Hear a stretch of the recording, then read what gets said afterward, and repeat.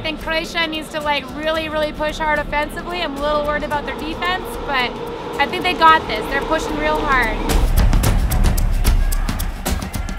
The rule about the yellow cards, goal differential for, I think FIFA is, that's just the way it goes, and there's no other way to break it down, so I'm okay with it.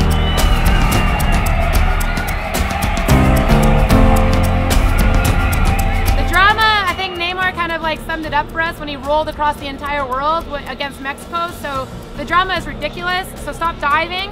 That also goes to Mandzukic. I know you play in Syria and you're kind of used to that, but let's let the diving go.